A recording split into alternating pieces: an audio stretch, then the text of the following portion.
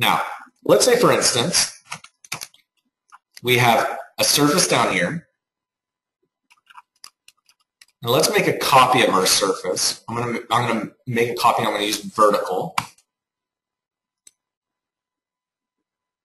I'm going to bring it up to here. So now I have another surface.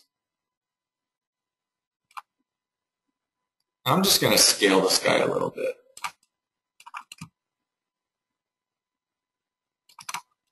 What I'd like to see if whether I could do, or what I'd like to see if I can do is I'd like to actually, instead of controlling, let's say for instance, the height of these objects using something like a slider, what if we could create boxes that are actually between surfaces? So let's go ahead and save this file. It's our surface boxes. Working. And take a look at the next file. So in the surface box, again, you can see that that surface, as it changes, that component is going to deform. And in the next exercise, we'll use something called a blend box. And what this will do is actually create a box that will be between two surfaces, allowing us to be able to deform the component between surfaces. Now, we know that the Morphing tab is where we find the different objects that allow us to work with this technique. And the one that we're looking for now is this guy called blend box. So blend box creates a twisted box between two surfaces. And if I drop that down and I just compare it to the guy that we have right here, you can see that it's very similar. It has an S and a D. This time it's called surface A, domain A, and then it has SB, DB, so this is surface B and domain B. So I'm just going to delete this. And if you notice, there's no height control because the height's going to actually be derived from the distance between the two surfaces. Since we already set up our file, I'm going to go ahead and make this a little bit more specific. I'm going to call this domain A. And I'm going to call this target surface A. I'll go ahead and take these two in and then replicate this for my other surface. So we know that we're using the space of the surface to be able to transform the component. So if we're going to use more than one surface, we need to ensure that we have the same number of subdivisions in each. So when I take and make a copy, I will be copying only these two so that my slider will stay connected to both the top and the bottom, ensuring that we have the right number of divisions for both. I'm going to change the name of this container to B, and I'm going to clear by right-clicking what was inside here.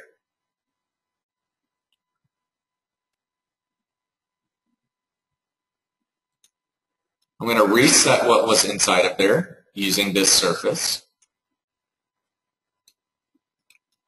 And I'm going to rename this to domain B. So I'll give you guys a second to get that done, and then go ahead and hook this up correctly. So there's a question that is asking, is there a flow-along surface in Grasshopper? Actually, the map to surface component file that we looked at first, that is exactly what flow-along surface is. So if you wanted to, instead of having multiple units flow along the surface, if you just wanted to deform one object through the surface, you would just set your sliders to 1 and 1 for U and B. So that's exactly what flow along surface is. If you'd like me to expand on that a little bit, just please post another question. We can elaborate a little bit. So I'm going to take my target surface B into B,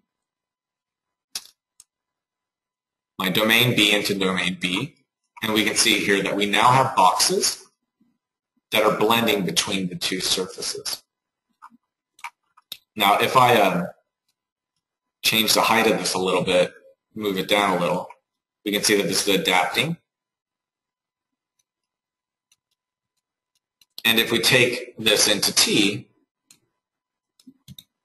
we'll see that we now have our components blending between the two surfaces.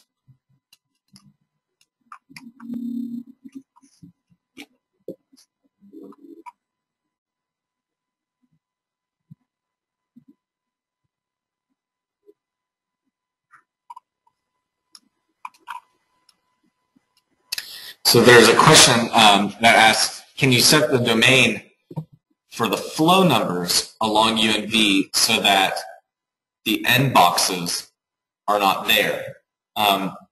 If you'd like to do that, the easiest way would be to actually just cull the last row and the first row and the last column and the first column, isolating the interior boxes that you're wanting to actually flow to.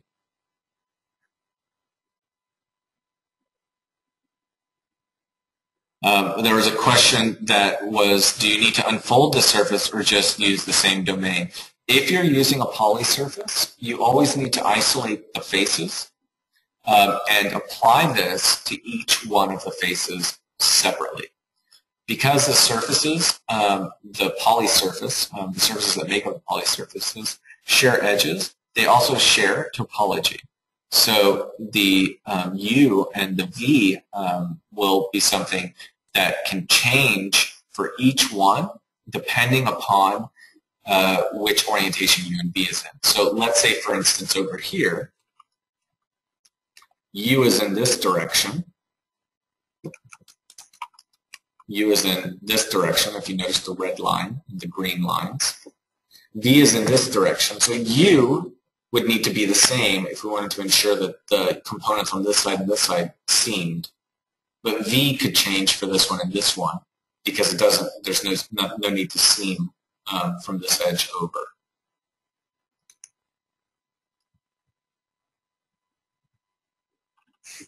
Does anyone else have any other questions?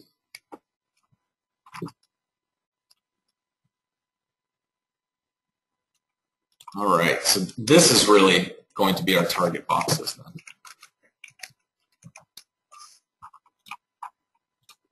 And then this would be our morphed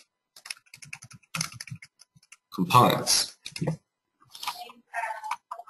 So if you notice, the workflow is really very similar in each one of those techniques that we looked at when we're talking about morphing, because the concept behind it, or the kind of principal issues that you need to address, are consistent.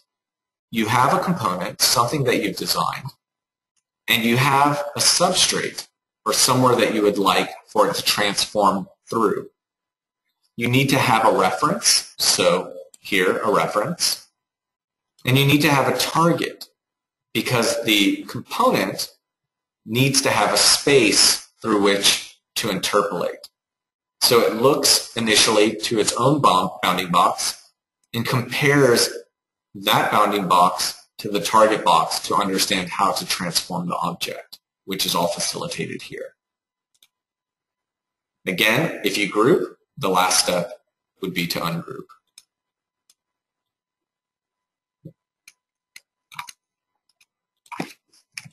Ungrouped components.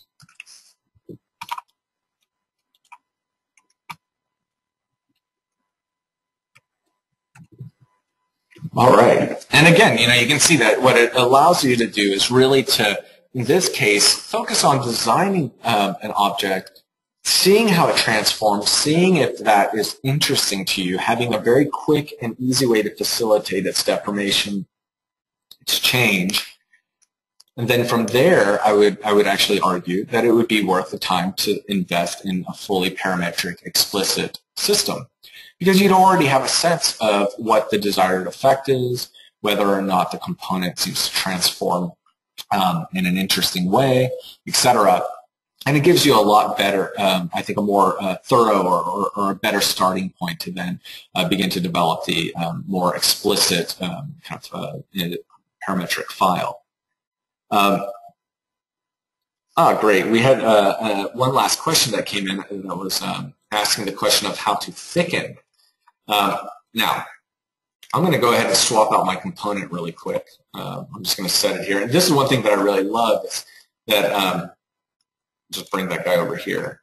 So this is the kind of mock-up using this component. And if I just right-click here and just say set one geometry, the whole thing updates, right? It's just really that quick.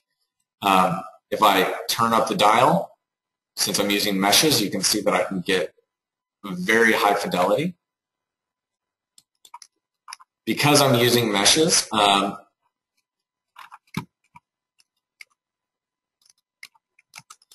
going to go ahead and turn on some control points here so we can see the transformation a little bit clearer.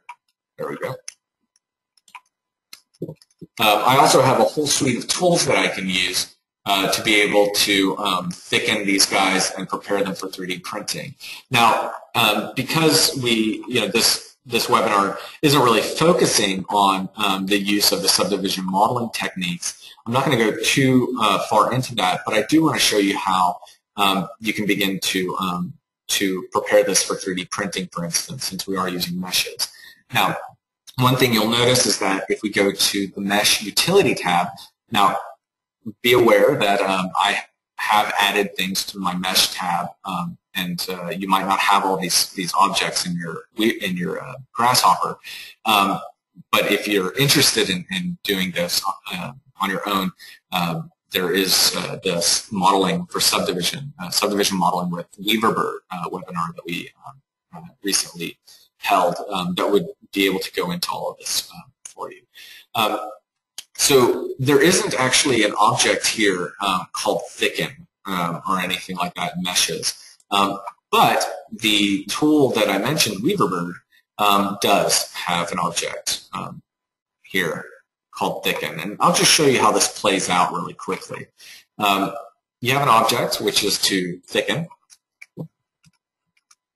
my components. Right?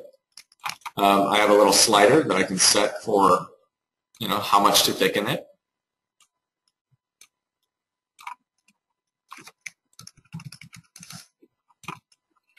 Because I have ungrouped these, I have, if you notice here, a bunch of meshes. So I'm just going to join them. Join. I'm going to flatten this input here so that they just become one mesh.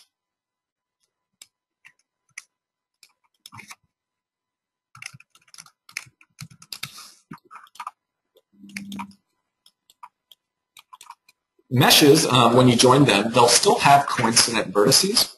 So to be able to remedy that situation, I'll use this component called Weld. This will actually make all the vertices that are on top of each other be joined into one. Out of here is my mesh. Into here, it's now thickened. You notice here I have thickness.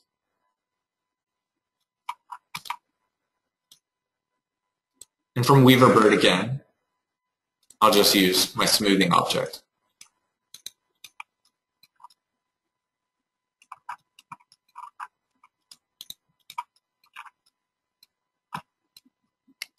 And I'll go ahead and just tell this to smooth a lot.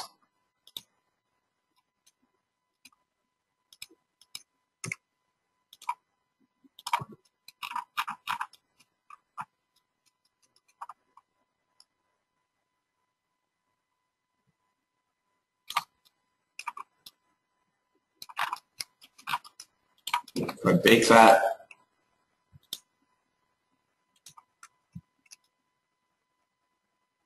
see it's a watertight mesh ready for 3D printing. Again, that last step is really a little bit outside of the purview of this particular webinar because these tools from here on over are really something that you have to install ahead of time to be able to do that. But it was a nice question because that's really a segue, I think, into the talking point about where to go from here. Now,